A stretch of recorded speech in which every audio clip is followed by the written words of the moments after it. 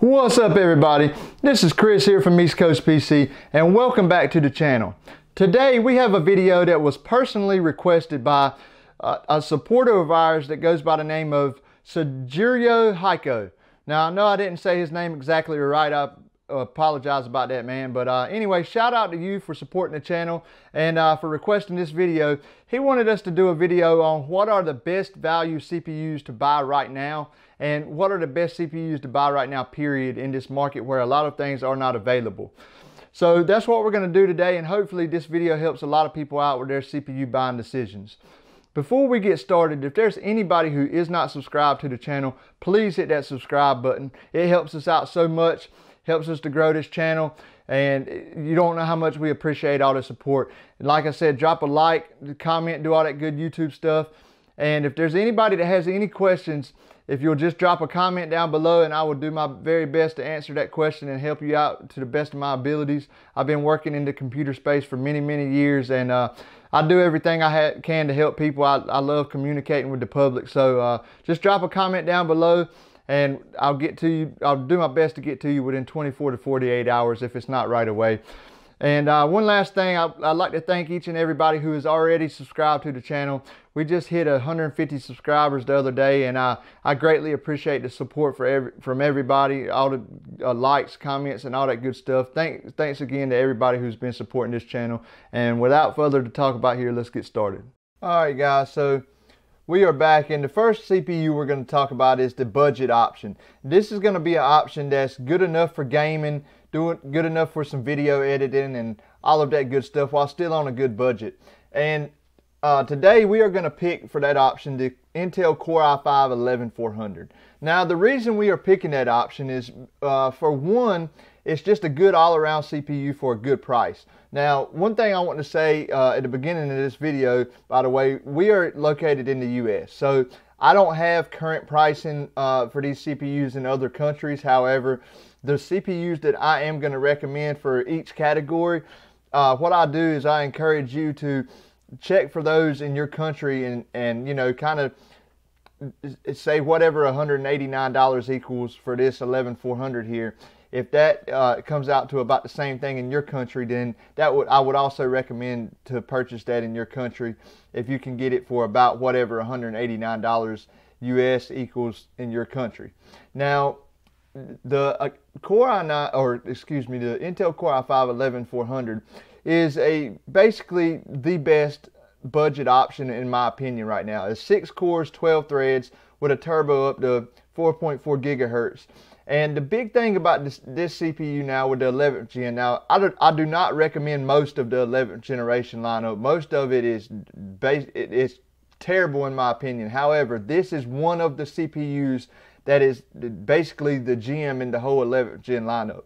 So one of the things that hampered performance with the Core i5-10400, and the reason I did not recommend it, is because you could not overclock the memory. And when the memory was stuck at 2666 megahertz, it just tanked the performance that the processor was capable of. Well, now we no longer have that problem because you no longer have to buy a C-series motherboard to overclock the memory. You can actually buy a new Intel B560 motherboard of your choice, and you can overclock your memory. So I recommend pairing this processor with some 32 or 3600 megahertz memory. If you can get some 3600 megahertz memory on a deal, that would be great, but 3200 megahertz would also do the job. We don't want to go crazy. We are pairing it with a budget CPU, but Best Buy here in the US has it in stock for $189, and that is around the 1K tray pricing, which is basically the price that retailers have to pay for 1,000 units. So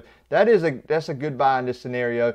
The other option would be to get the now outdated Ryzen 5 3600, which I put in a lot of my customers' computers. I recommended it for a while, but I do not recommend buying that anymore. I recommend going with this option. Both of them are basically on dead platforms now. I do believe we're going to get a refresh, a slight refresh, maybe like a XT refresh. From what I'm hearing, the Warhol thing got canceled. So basically, if we get a refresh in the fall with AMD, it should just be like basically what the 3600 XT was to the 3600. Not a very big performance jump and not nothing to worry about as an upgrade path really. So both of them are basically on dead platforms now. If you need a CPU to buy now, that's what we're doing. We're going through the CPUs, the best options that you can currently buy at retail price. We're not talking about scalping prices here. So for $189, this is my winner here. That, like I said, the only other option is the Ryzen 3600. It's selling for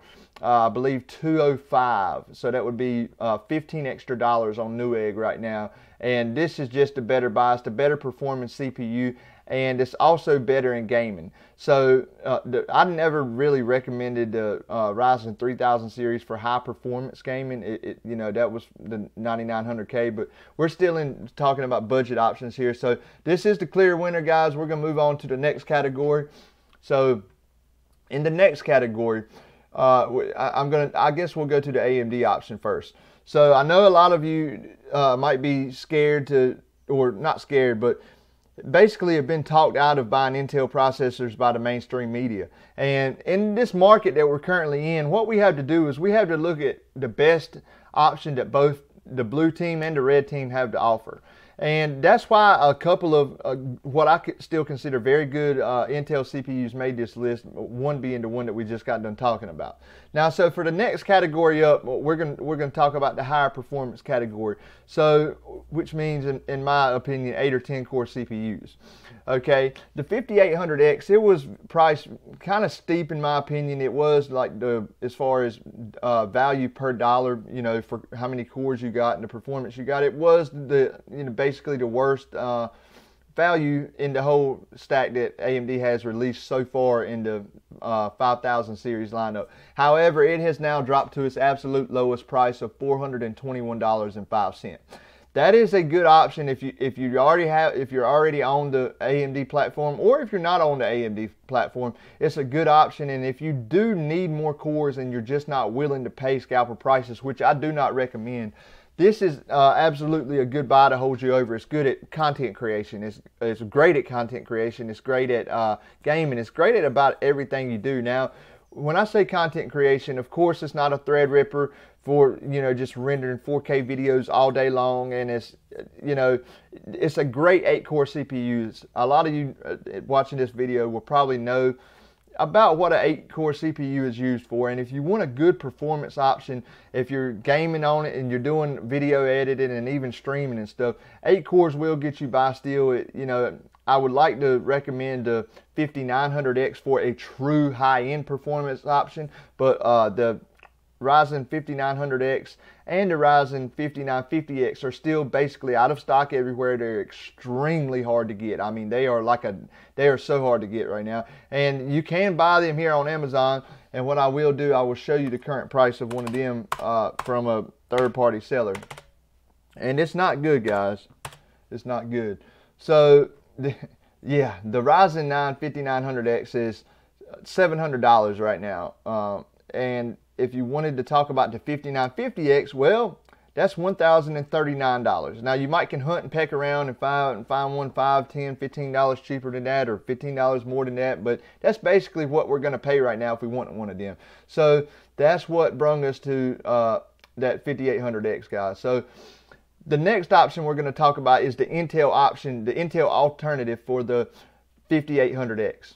And I believe I might have called the 5800X and 5900X just then, but sorry about that if I did that, guys. But so the Intel option for the 5800X would definitely be the 10th generation, which now is the former generation, the Intel Core i9 10850K.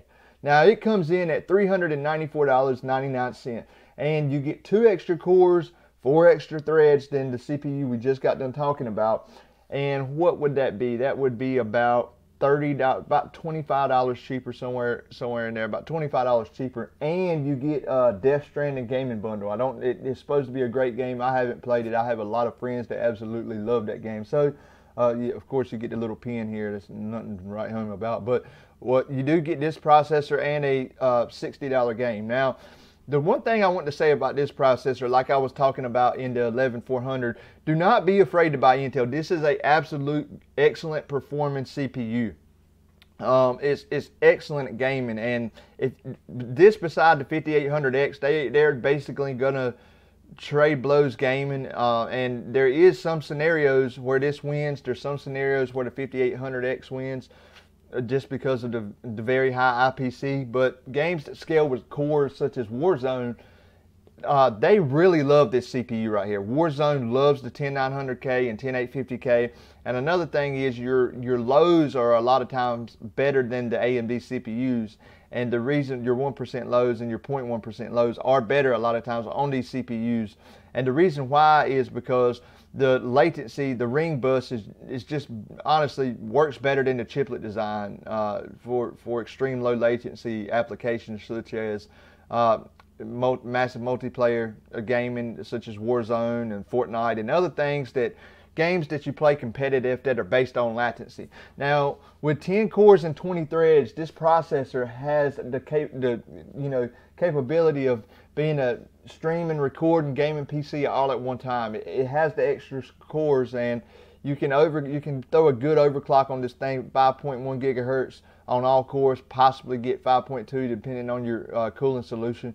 And depending on the silicon lottery, how well of a sample you get. I can highly recommend this processor for $394.99. In this current market that we're in, we don't have a whole lot of options. And so the budget option, obviously, that was won over, in my opinion, by the 11400. I think it's a great option at $190. For the next performance tier, like we're talking about now, the 5800X and the 10850K is about your best options. And guys, just think about what exactly you're going to be doing. Look at some benchmarks. And I don't have these specific CPUs in hand, so I can't benchmark them. But there are plenty of people, plenty of outlets online that have benchmarked these CPUs. Gamers Nexus does an absolute excellent job at benchmarking just about every CPU that comes out. And Hardware Unboxed does a really good job too. And one thing I will tell you guys, if you do go for that budget option that we just talked about, you want to make sure you're running that with unlimited power. There is a few motherboards on the market, as Hardware Unboxed has talked about, that will restrict those CPUs out of the box, the ones without that, the non-K SKUs. So if you run this CPU, this budget option here with unlocked power limit, and put some decent memory, some 3200 or 3600 megahertz memory, you're going to have your good budget options. And there's two options that we've just been talking about here, the 10850K and the 5800X. They are the best options in the next tier up. I can't say which one would be better for you definitively. The biggest takeaway on the 10850K is we do not have PCI Express 4.0 support. That's probably not a big deal to most people. It's something that I do like to have. I do like it going forward. I like having that option. We're going to be moving to PCI Express 5s late this year and into next year, with AMD is going to get their platform out with PCI Express 5.0 sometime next year. So we are going to be moving ahead again. It's probably going to be a little while before the SSDs come out with PCI Express 5.0, because they require massive engineering to be able to cool those controllers, and just to be able to write at those insane speeds that PCI Express 5.0 is going to offer. But that's the only downside I see for this CPU. At this price, get a good motherboard, overclock it, and man, you're going to have a great 10-core, 20-thread CPU. Or if you got reasons, if you already have something like a 3600 or a 3700X and you're looking to upgrade, then the 5800X is a great option. Both of these are great options, and that's just something that you're going to have to make the final purchasing decision. But I like both of these options. Do not let nobody steer you away from this CPU if you're not worried about the PCI Express 3.0 thing. If you are worried about that, I understand why you want PCI Express 4.0. But other than that, do not let anybody steer you away from this CPU. It is an excellent performance CPU, and in most cases in gaming, it's trading blows with the 5800X, sometimes winning, and that's just how it's going to go in some games. But they are about the two best options for our next performance tier up. Now, the ultimate performance tier, or the 5900X 5950X like we talked about earlier. They're just basically out of the question if you want to pay a scalper. So what we're about to do now is we're about to look at other options for the two categories we just talked about. I talked about the best options that what I think are the best options already, but if you want to know what other options you do have, the Ryzen 5 5600X is $300. That's kind of at a weird pricing category. It's kind of too high for the true budget option. It really is too high of a price for the true budget option, and that's why I haven't talked about it much in this video here. It's still a good CPU. It is a good CPU. It's just it might be a little too steep for a lot of people. So if you want a good 6-core 12-thread processor and you're willing to pay that, you know, I'm definitely not going to try to talk anybody out of it. It's not a bad CPU in any way. It's just how good is it for the price and, you know, what we're currently comparing it against. Either way, though, it is a good CPU if you're willing to pay that price for a 6-core CPU. If not, I definitely recommend that Intel Core i5 11400. I think it's better in just about every way than the Ryzen 5 3600 for last generation. So that kind of squashes that debate for me. You know, both of them are basically on dead platforms, like I said earlier, other than the possible XT refresh that I think we'll probably get, but I don't think it's going to be a whole lot of performance, guys. It's probably not going to be nothing to write home about. I can almost guarantee that. The next and last option we're going to talk about is, well, sorry about that, is the Ryzen 7 3700X here. So this processor is $305, and it's kind of another one in that category of, well, last gen Ryzen was good in a whole lot of scenarios too. It wasn't, in my opinion, they weren't the best gaming processors. It all depends on what you're doing. If you're playing single player games and you're not pushing high FPS, then yes, it's a great processor. But if you are trying to push as many frames a second as you can, I would definitely go with one of the current gen AMD Ryzen processors, or go with that 10850K. If that's what you're doing, if you're chasing frames and you're kind of looking for a good deal on a very high performance CPU, that 10850K is the best, in my opinion, along with the 5800X. You know, both of them are great. One has 2 less cores and 4 less threads, but that's, you know, kind of where the problem comes in with the 3700X. The 5800X and the 10850K are both a lot better CPUs than that. Obviously this is $100 cheaper, so that's a decision again that you know will have to be thought about a little bit.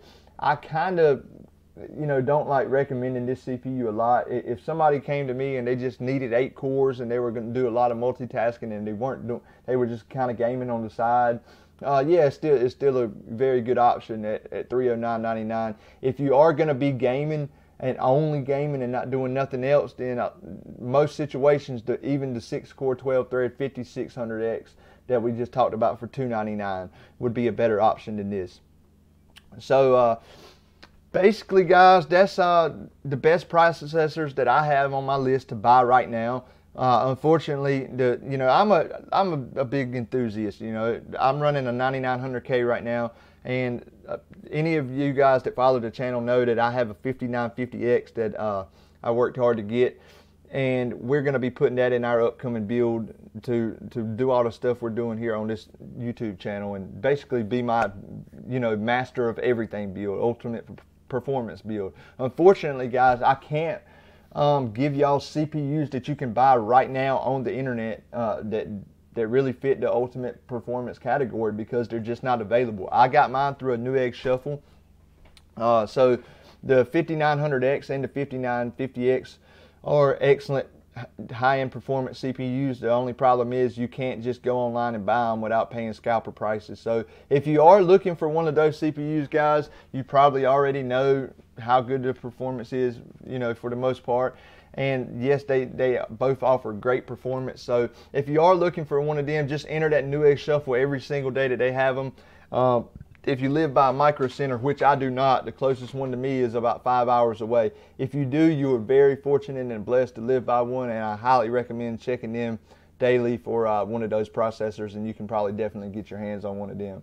But for the rest of us that live out in the boondocks and nowhere near a Micro Center, These are the best options that we just went over if you have to have a CPU right now, and they're not bad options. We have been very blessed that a lot of these CPUs, such as the 5800X, is now always in stock. It's now gone down $29 in price from its launch price. So now I can say, okay, it's gone down enough where it's not too much of a steep price to pay for an excellent, probably the best it is the best 8-core CPU that's ever been made to date, along with the 9900K, in my opinion, as far as the best ones of their generations that's ever been made. So, and the 5600X is readily available now too. Both of those CPUs you can basically get in stock whenever you want them now. The 5600X still might drop out of stock every couple days, but you can get that CPU very easily now. But anyway, guys, thanks so much for watching this video. If there's anybody who isn't subscribed to this channel, if you're still watching, please hit that subscribe button. We appreciate each and every one of our supporters. Y'all have helped us out so much, and I enjoy communicating with y'all and running this channel and being able to share my thoughts and my experiences in the PC building world with each and every one of you. So thank each and every one of y'all again, man. Don't forget, drop a like if you don't like, hit that subscribe button, and I will see each and every one of y'all in the next one. Thanks, everybody, and I'll see y'all soon.